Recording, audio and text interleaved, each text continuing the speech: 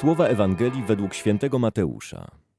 Piotr zbliżył się do Jezusa i zapytał: Panie, ile razy mam przebaczyć, jeśli mój brat wykroczy przeciwko mnie?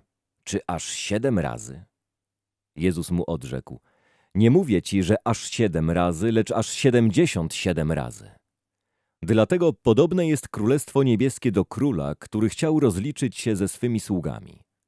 Gdy zaczął się rozliczać, przyprowadzono mu jednego, który mu był winien 10 000 talentów.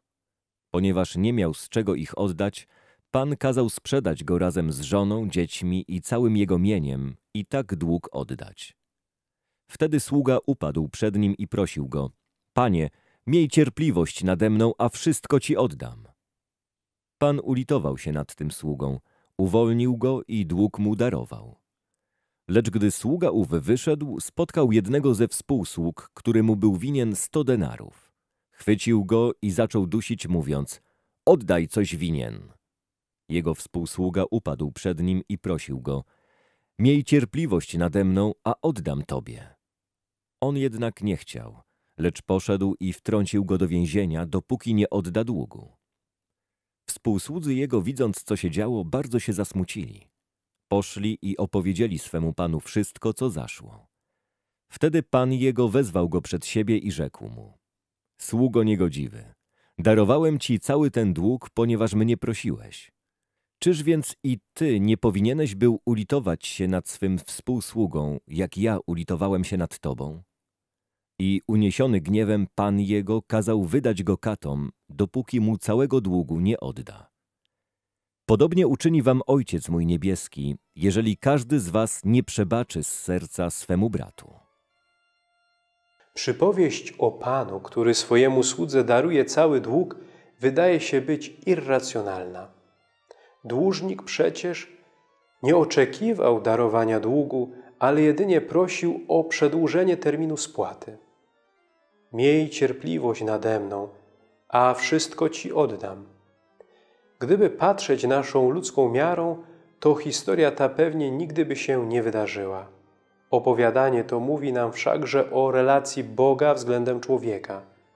Nasz dług wobec Boga, jaki zaciągnęliśmy na skutek naszego grzesznego postępowania, przekracza nasze ludzkie możliwości spłaty. Bóg o tym bardzo dobrze wie, dlatego czyni więcej niż to, o co Go prosimy. On darował nam cały nasz dług.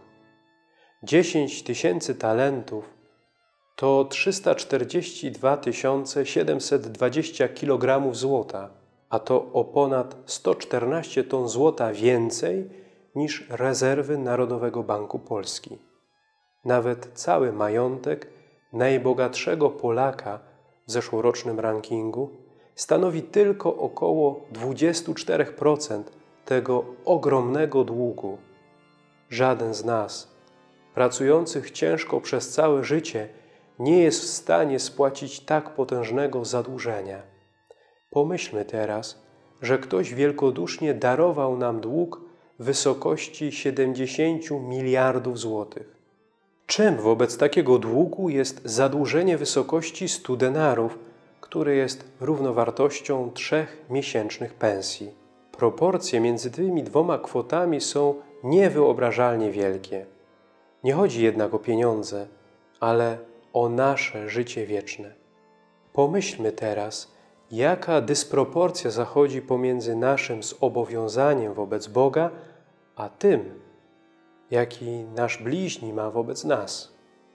Niech ta świadomość usposobi nas do czynnego i hojnego darowania win innych, abyśmy mogli otrzymać przebaczenie Boga.